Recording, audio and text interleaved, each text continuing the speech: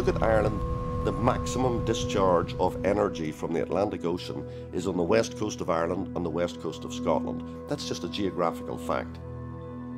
Harnessing that energy requires commercial development of the devices. It requires ways of bringing that energy on shore or utilising it offshore. It requires understanding the maintenance of those devices. So there's a lot of work to go in to try and harness this energy. But in terms of a unique selling point, Ireland is in a great place. Right now, Ireland imports nearly all the energy it uses from elsewhere, and all of that is polluting fossil fuels. And yet here we are with this fantastically rich, clean energy resource. So if we can crack the technologies that allow us to harvest that resource, not only are we reducing our carbon impact, but we're making a major environmental and social contribution to Ireland by moving away from using other people's resources to exploiting our own.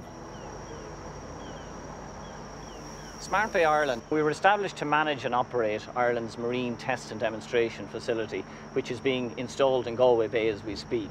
And this is a key part of it, is the installation of the cable.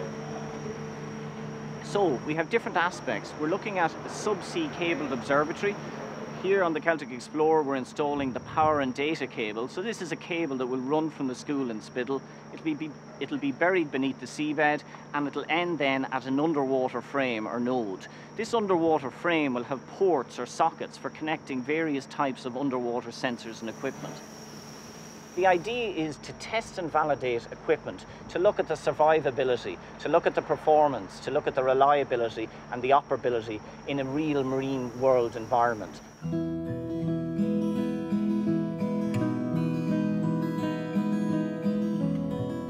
We've never done this type of work before, so basically we had to rent all the cable lay equipment from the UK. So we had to rent a large power pack, a cable engine that actually pushes the cable out over the stern of the boat, another piece of equipment there for loading the cable. We had to construct a lot of the equipment from scratch because we just couldn't find it in Ireland. So there's been about 30 people involved in making all this, putting all this equipment together, and about 2 or 3 months of planning.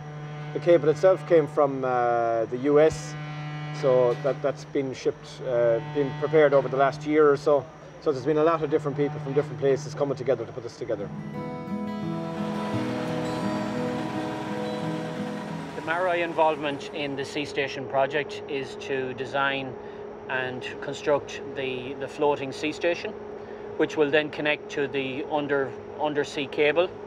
And through this, we're able to have the same streams of data that we would normally get in the laboratory actually coming from the devices in Galway Bay and coming back to shore for the developers.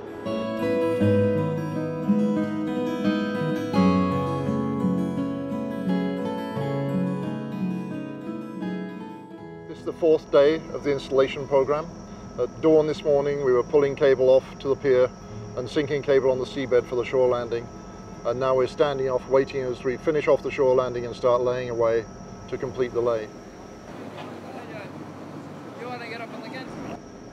The natural extension of this would be out into the Atlantic, out into the Porcupine Bight, and even further out than that. It's remarkable how little we know about the deep ocean, about what happens and what the processes are in the deep ocean. We get little snapshots from ships like this which go out and make some measurements and then come back again, but we have very little long-term information to understand how the oceans work, especially in this time of potential climate change, when the largest source of heat capacity on the Earth is the ocean.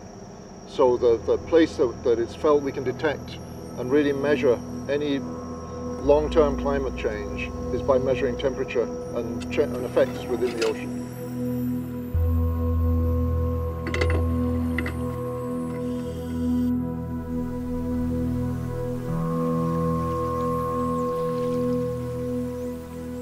A new development at the site now is going to be the deployment of a hydrophone.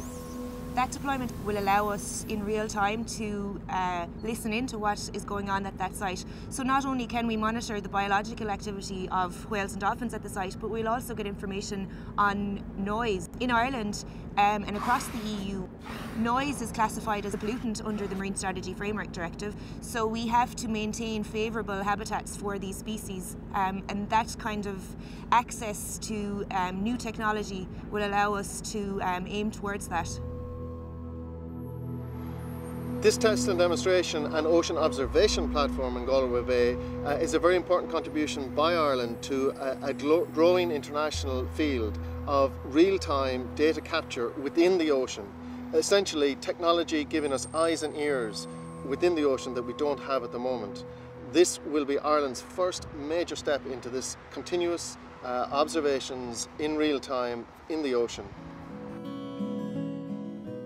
In the recent days, in the last 24 hours, the programme has gone ahead of schedule. We've been blessed with the weather. Overall, very happy with it. We're now into the fine-tuning phase, just making sure that all the connectors are working as they should be. And by the end of today, all being well, we should be finished.